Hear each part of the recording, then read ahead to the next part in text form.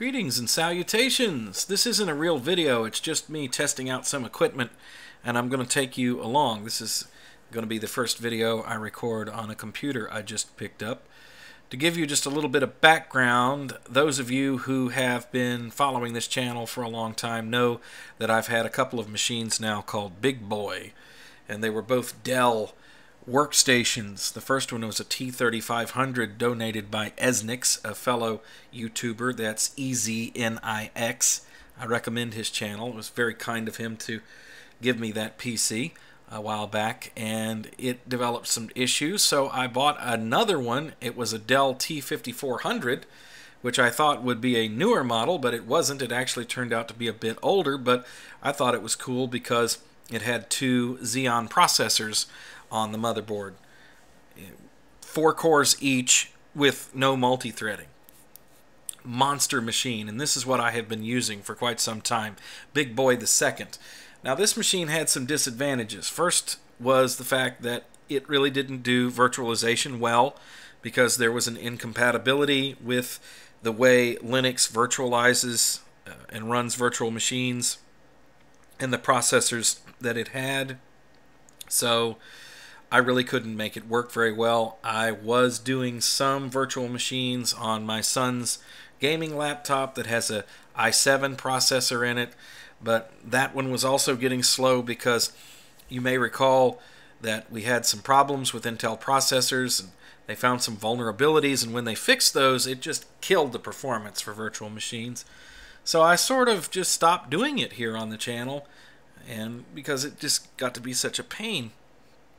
Well, what I was thinking is that what I really needed to do was just get an all AMD system and get away from Intel and also get away from NVIDIA, because what really put the last nail in the coffin for the T5400 is the fact that it had an NVIDIA Quattro, I think it's a Quattro 570 card. Not really sure about that number, but I do know that it took the NVIDIA 340 drivers. And guess what? In 2020, NVIDIA said, well, we're not supporting that anymore. That hardware is now too old, and so we're not going to deal with it. They open sourced a lot of their drivers at the time, which was great, but it kind of left a lot of folks in the lurch who were still running this old hardware, and trying to replace the card with another one was cost prohibitive. Anything that would fit in the machine that would be modern and up to date was like $300, and do you really want to dump that kind of money in such an old machine? I don't. So I've been looking around for a new machine to replace it while running Linux Mint 20.3 on it, because the latest distro that I could run, at least in the Ubuntu world, was Ubuntu 20.04 or Linux Mint 20.3. because that gave me access to the 5.4 kernel series in Ubuntu, which had those drivers in it. So, I was looking around for computers, and I came across this wonderful machine right here. Now, those of you who know what an EverX GPC is are probably going, huh? Yeah, I know, they were kind of cheap, low-end machines. I found a listing on Newegg where they were talking about them, and they were kind of, you know, dumpy, cheap computers. Well, this fella has a computer store in upstate New York. It's Blue Star Computers here on eBay. And he got this machine in, and it had a dead motherboard. So he decided to turn it into Franken PC. And he got a new motherboard and put in a new AMD Ryzen 5 3400G processor and 32 gigabytes of RAM. And it is actually quite the machine, and for $300 on sale, I couldn't pass it up. So if we scroll down here and take a look at what's in this computer, we have Linux Mint 21.1 Vera was installed on it when I got it. I did reload it. Unfortunately, this fellow, it's the only complaint that I have, didn't understand about doing an OEM type install that allows the end user to create their own account. So he essentially created an account with no password. So when you turn the machine on, it logged right in. That's really not good protocol for Linux. But I sent him a link to my video where I show you how to do that, and so maybe he'll watch it. He put in an ECS 350 AM4-M2 motherboard, and I'm reading this for those who have low-res devices. I know some of you are looking on your big screen going, "You don't need to read it to me." Well, I'm going to do it anyway. We have the CPU, which is an AMD Ryzen 5 3400G 3.70 gigahertz. Now, arguably, this is not the fastest Ryzen PC out there. It's 4 cores, multi-threaded to give you 8 threads or 8 virtual cores, however you want to look at that. That's fine with me. I don't need more than that, gang. I don't do anything that really demands a great deal of CPU. Very cool here is a Samsung 970 EVO Plus 1 terabyte NVMe M2 drive. Yeah, it's fast, let me tell you, and it threw me for a bit of a loop. I'm not used to NVMe devices, and I've got some things to learn, I found out today. Plus, this has a Blu-ray DVD drive in it. And you may be asking yourself, well, what do you need that for? Optical drives are going the way of the dodo. Well, I have thousands of CDs, and I actually burn CDs every now and again for my own enjoyment and to distribute to other people. I work for a radio station, and it's very nice to have a built-in drive that I can plop a disc in and get audio off of it. I do have some DVDs as well, although I don't usually watch them on the computer, but you never know. And a Blu-ray drive will let me play Blu-rays, even though I don't own any. Just never got into that format, but I've got it. There it is, right? And it's built into the machine, which I like. It's in a 5 1/4 bay. I know that a lot of people who want to have access to optical media these days buy a new machine that doesn't have it, and then they occupy a USB port with one of these USB optical drives. Not good enough. Sorry. Nope. I like having the big fat drive and getting the best quality I can out of it because I work for a radio station, and a lot of times the files that I create will end up going on the air, and I'm very picky about this sort of thing, so leave me alone. As a matter of fact, the other day when Gordon Lightfoot passed away, I ended up ripping a bunch of stuff off a CD to put into the system at the radio station, and it always comes in handy. We got the Radeon Vega graphics, AMD HD audio. We've got a Seasonic power supply, which is something that I've not heard of. I don't know a great deal about that brand. It's 400 watts, it says here, which it's a little light, but for what I'm doing, I think it'll be okay. I'm not terribly worried about it. One of the cool things about it is it's actually got a real switch on the back of it, like on, off. That's something I haven't seen on a power supply in a long, long time. Give me your opinion on that if you know anything about these power supplies. And then there's a PCI slot here that's got an Intel Wi-Fi Bluetooth. It's an AX200 combo. That seems to work really well. No proprietary drivers needed to make this work. It plays 60 frame video beautifully. I was watching some really high-end 4K stuff off of YouTube, and it just amazingly clean and smooth. So I'm very happy about that.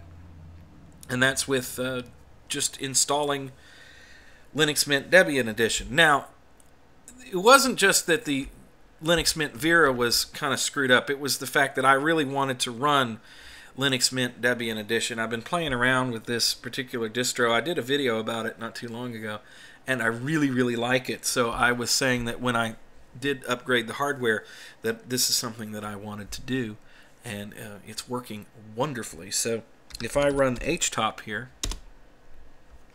and we'll go ahead and let's go ahead and make this bigger for everybody. Make it so it's easier for everybody to see. If I run htop, you see that we have very little CPU action, even though I am currently capturing uncompressed audio and, well, actually no, it's compressed audio because it's FLAC, and HD video, 2K at least. So that don't look bad at all as far as that's concerned. We're using about a gigabyte of memory right now, and it's got 32 total in the machine. I think some of that is being used for video because it is an internal GPU, which is fine with me. And when I installed Linux Mint Debian Edition, I used the automatic installer. I did it once, trying to manually partition the drive, but I don't know a great deal about NVMe partitions, which is a little bit different, something that I hadn't worked with before. So the first time I did it, the computer wouldn't boot, and I felt stupid too, because I installed it and then I dumped all my data on the machine and then it wouldn't boot, and I was like, how do I fix this? I don't know. So this is honest truth. I just said reinstall, let's start over. So I blew everything off the drive and just let it automatically set it up, and when it did, it set up an 8 gigabyte swap space, which I'm not really sure why it did that. So if we look at LS block here, you'll see that the drive is divided into 3 partitions. The first is the EFI partition there. Second would be that big swap space, which is never going to get used. So I'm not really sure why Debian chose to do that, because I know that Linux Mint based on Ubuntu these days, when you install, just creates one big partition after the EFI partition, and then they create a swap file. But this is working, so it's okay. It's no big deal. I'm not going to miss the 8 gigabytes. I'm not terribly upset about it. And then finally, I have 923 gigabytes available to the system. And no, I do not have a separate home partition, but with Linux Mint Debian Edition, it's really not that big of a deal because of the fact that I don't plan on doing a whole lot with this. I'm probably upgrade it when the next one comes along, and that'll probably be a year from now. I'm not terribly worried about it. So no big deal at all there. Alright, so let's go ahead and get out of here. And I have the system information back here. It's the same stuff. Just had that up. Now, one of the main reasons, as I was talking earlier, I couldn't really do virtual machines. So one of the first things I did after I got this system set up was install the very latest VirtualBox software from Oracle, downloaded it directly from their webpage, put it in here, and installed a virtual machine. Now, let me tell you something. It's been a long time since I fooled around with VirtualBox, and you definitely lose what you don't use, because I used to be an expert on this, and I was fumbling around like a newbie. So this is actually about the 3rd install that you're going to see here, because I was playing around with settings, and I forgot about that, and that didn't work. Why didn't that work? I didn't understand what was going on. So I set up a virtual machine here to run Ubuntu with all of the little speed up tricks and stuff like that. And I'm using NAT for the network. I really want to use bridged. Let's use bridged. I just noticed that. See, those little things like I forgot. So let's go ahead and start this thing up. And it is fast on this M2 drive. Just super fast.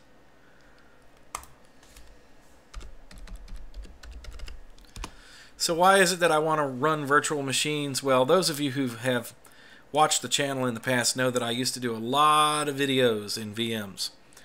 And it's because I can show you things that I wouldn't ordinarily show on my system that I have to have running every day for work, because this computer is my main computer, and when I do stuff for the radio station, I use it for things that I do for the radio station. And I have a computer from the radio station that runs Windows 10, but then I'll have both of them running at the same time. You know, come on. And I don't want to do anything that would be destructive or whatever. So with a virtual machine running like this, we got Ubuntu 2204 running here, especially with the AMD processor and the RAM and the speed of this thing. Man, I can show you guys how to do all kinds of stuff. So let's look at HTOP here. Now, when I set this up, I gave it 3 processors, about 4 gigabytes of RAM. It's taking some of that for video, and just turned it loose and let it set itself up. And I want to thank John Spoonermore for helping me to point out some settings there. When you run like HTOP or something like that, a program that you know you leave by pressing Q, do you also end up trying to close the terminal and getting that message? Because I do this all the time, even though I know better. But anyway, I want to thank John for pointing some things out that I had actually forgot about. So if I get out of full screen mode here, and we go look at the controller for the virtual machines. I only have... Would you do what I asked you to do? Thank you. We can go in here and look at the settings. Like, for instance, it's really a good idea for the display here. There's kind of a hack. You can get 256 megabytes of video. That's a command that you can send. So I actually remembered to do that. What else did I want to show you guys real quick here? As far as the storage is concerned, like, of course, everything's ghosted because it's running. Like, use the I/O cache on the host here, which is actually checked, and make sure that the system knows that it's running an SSD when you install the operating system. That way you get the proper alignment and the fastest operation. Just stuff like that. He reminded me of that. Thank you, John. I appreciate it. So now that I am getting back in the swing of using this, I'll be able to do things like distro reviews and all that kind of stuff, guys. Isn't that cool? So, yeah, very cool indeed. And this machine, just, like I said, the only thing that threw me for a loop was the NVMe when I was installing it. And I had to do it twice, and the second time I just let it do it automatically, and that way it got me out of trouble. Because I usually like to do manual partitions, but I just turned it loose and let it do it. It was fine with me. So, let me go ahead and power this off. Just want to shut down, man. That's all I want to do. So anyway, that's all I got for this video. I just wanted to show you guys the machine here. It's kind of sad that the big boy the second here is going out the door and is going to be going to the recycling place because of that video card issue. I mean, I would like to be able to pass this on to somebody, but I can't really do it because I don't want to leave them on an older version of Linux with this kind of ticking time bomb, this card that won't be supported. And so therefore it's just EOL. Time for this machine to go away. Sad but true. But now we have Big Boy 3. And you're probably asking, why do you name it Big Boy and just keep naming each computer you get Big Boy? It's because that's in a lot of scripts that I use. And it would be a big pain to go around and change that everywhere for this machine. So every machine that I get is going to be Big Boy until I get one of them little mini PCs that mount on the back of the monitor. Then I might think of changing the name, and I'll call it something like Tiny. Although I already have a computer called Teensy. Teensy is a little EEE-PC Asus thing, one of them little netbooks that's been converted into a file server. And I call it Teensy because it's so small. Thanks for watching. We'll get something up here again soon. Comments, suggestions, love it. Like the video if you liked it. And if you really want to help, share it with your friends.